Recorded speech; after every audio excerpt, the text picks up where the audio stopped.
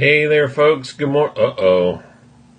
Today's show might be short. This is my last week.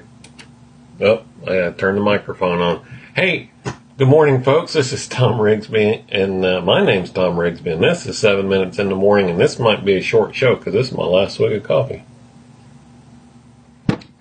But be that as it may, we will get into today's topic and run with it from there. Good morning to you, Joe.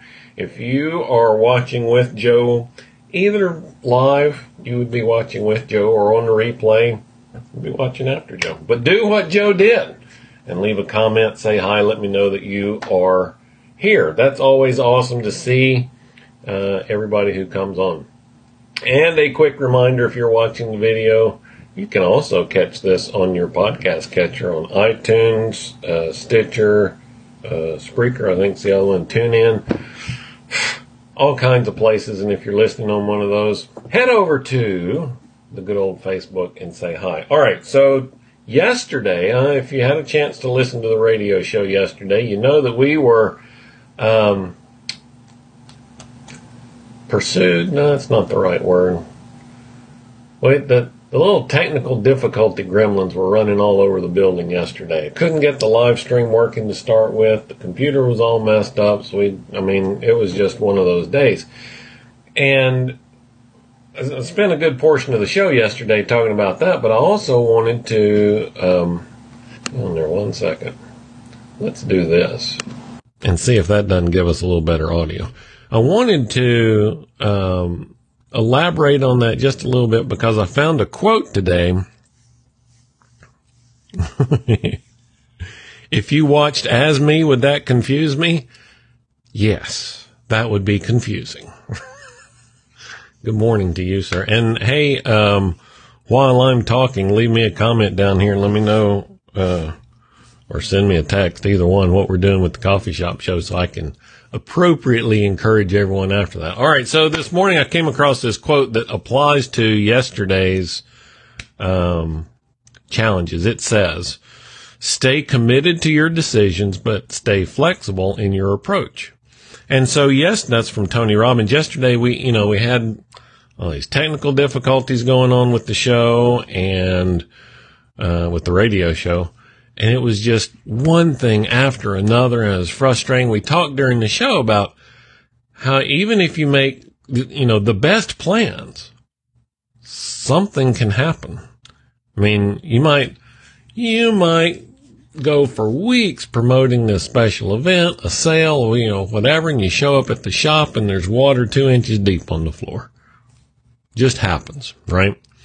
But from this quote, this quote kind of encapsulates the right way, I believe the right way to respond to that very well. Stay committed to the decision, or I'm going to replace decisions with outcome. Stay committed to the outcome, but stay flexible in your approach. If you can deliver quality content, if you deliver quality results for your client, how you do it, where you do it becomes less important. Might their routine be disturbed a little bit? Might they, I use the example of a coffee shop that had, there's a wreck and now there's power lines down in front of the only entrance to the parking lot. Okay, we'll find another way to get them a cup of coffee. If you can still deliver the promise, then that will just be a momentary inconvenience. The problem comes when we get so close, we get so dedicated and demanding to solving the problem the way we decided to solve it, that we just quit. Well, I can't do that, so we're just not going to do it. Well, that doesn't make sense. But that happens all the time. In my coaching practice, happens all the time. I get a client that says, I'm trying to add 100 new customers in March. Well, why are you trying to add 100 new customers in March? Because I need, that's the solution. They have decided that that's the solution to some other problem. I'm like, well, how about if we can solve that problem in some other way? Instead of adding 100 new customers, let's raise your price. Right? I mean, there are other ways to solve the problem, but we get this idea in our head, it gets stuck in there, and then we can't see any other way to do it, and then the answer might be sitting right here. You know, who was I talking? I was talking to somebody yesterday after the show. We were talking about how, you know, it started to rain, the floodwaters are rising, guy had to get up on the roof of his house. Another guy comes by in a boat and says, hey, I'm here. You want to hop in the boat and take you to safety? No, that's okay. God's going to provide. Well, that happens 2 more times. He turns both of them down. Finally, waters rise. The guy drowns. He dies, goes to heaven. He's mad.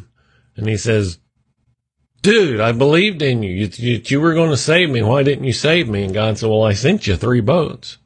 Right? Sometimes the answer can be right there staring us in the face, but we're so doggedly determined to do it the way we decided to do it that we can't see those answers. So, what is something, if you are struggling with creating an outcome, this is my question / admonition for you today. If you are struggling with creating an outcome, is it because of the way you decided to solve the problem? Maybe you should consider alternatives. Just saying. Just throwing that out there. Hey, let's see what Eric said here about the show. Yes, all right, so good. We will have the coffee shop show today at 9 o'clock. That's a little less than 2 hours from now. Be sure and join us for that. You can find that at thecoffeeshopshow.com or here on my page or on Eric's page. If you're not following Eric, by the way, click through on his comment now. Go over there and do that. He puts out great stuff every day at 9. I do 7 o'clock. He does 9 o'clock. I don't know. Maybe he sleeps later than I do. I don't know. Anyway, good stuff to follow. Hey, thank you for being here. Hey, Vicky, it's good to see you this morning too. We will, that's it for today. Yeah. Want to wrap this show up. See you on the coffee shop show and see you back here again tomorrow with another installment of 7 Minutes in the Morning. You guys have a wonderful Wednesday.